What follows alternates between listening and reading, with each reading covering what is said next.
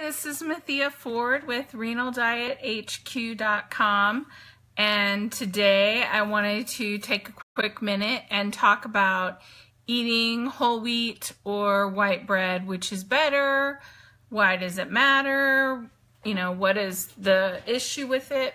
So on kidney disease, on a kidney disease diet, you have a lot of unlearning to do. So there's a lot of foods that are healthy for you if you don't have kidney disease that you may have to change a little bit when you do find out you have kidney disease. So one of those things is the concept of potassium and phosphorus. So there's a lot of difference in the amount of potassium and phosphorus between whole wheat bread and regular white bread.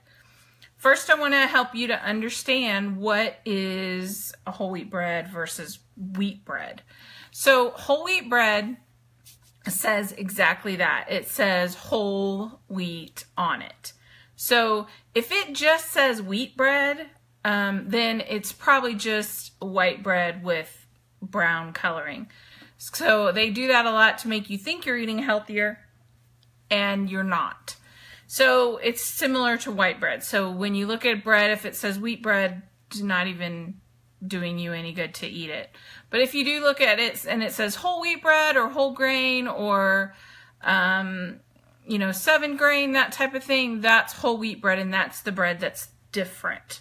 So unlearning is, there's lots of vegetables that you should be eating if you are following a DASH diet, which is what you follow with stage 1 or stage 2 kidney disease. Then you really eat more fruits and vegetables. You eat 5 to 10 servings a day. You eat lots of carrots, lots of tomatoes, lots of, fresh fruits like plums and oranges and limes, all those things.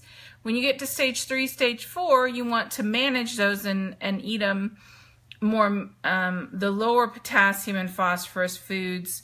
Now, I've talked about this before. You don't have to cut out potassium and phosphorus, and you don't have to necessarily pay attention too much to those foods until your doctor says that that is something you need to manage, and that's usually later on in stage 4 and stage 5 kidney disease.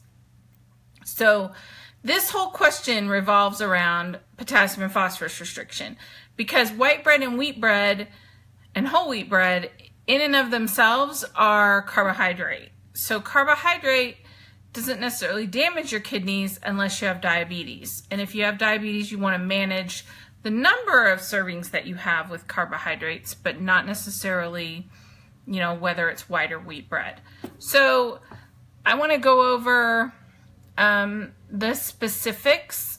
So white bread has about half of the potassium and phosphorus, maybe even just a third of potassium and phosphorus that whole wheat bread has. It just depends on what exactly the whole wheat bread is. So obviously if you eat that, if it's within your diet, if it's within your manageable calories and carbs, then it can matter because you can eat more of the white bread than just the whole wheat bread if you're following a potassium or phosphorus restriction. So it's just important to know that the whole distinction is about potassium and phosphorus. If you're not on restriction, then it's better for you to eat a higher fiber food, which is the whole grain, whole wheat bread, than it is for you to eat just white bread, which is really the equivalent of sugar when you eat it. So that's all for today. I just wanted to do a quick video and talk about whole wheat bread and white bread because I get a lot of questions about that. So have a great weekend, and I look forward to talking to you tomorrow. Bye-bye.